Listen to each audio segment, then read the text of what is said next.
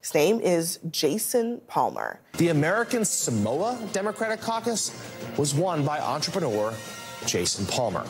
Shout out to a guy named Jason Miller who won there. I don't know. Yes. Or Palmer, Jason Palmer. So you likely hadn't heard of Democrat presidential candidate Jason Palmer until last night, when he made Joe Biden the first incumbent president in over 4 decades to lose a primary or caucus. Palmer won the American Samoa Democrat caucuses.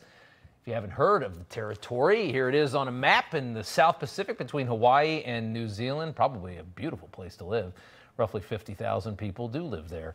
A U.S. territory since 1900. And Jason Palmer joins us tonight. And, sir, it's good to have you on. I want to ask, of all the places, you know, how exactly did you do this last night?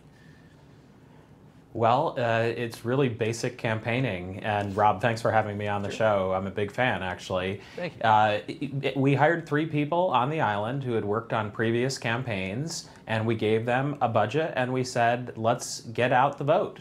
And what they did is they created a lot of handmade signs, actually. We did 3 virtual town halls. We actually got ourselves piped in during the caucus so that we could actually talk to the caucus goers about our policies. And probably the most important thing is I listened to the people of American Samoa. I've never been to American Samoa, but I wanted to hear what their key issues and needs were. And honestly, I think I was the only candidate who really engaged in dialogue with them. And you made a splash. I mean, most people don't. I don't know much about it. I know they produce a lot of NFL players. They got some big boys in that part of the world. But let me ask you this: why challenge Joe Biden? He's the incumbent. He's, you know, it's been 4 years. He wants 4 more. Why challenge?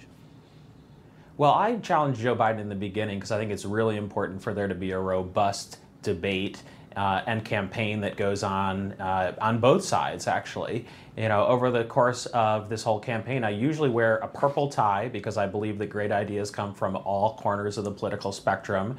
And I do agree with Joe Biden on a lot of things. I am a Democrat, but we need to bring the budget deficit down. You were just talking about that in an earlier segment on inflation.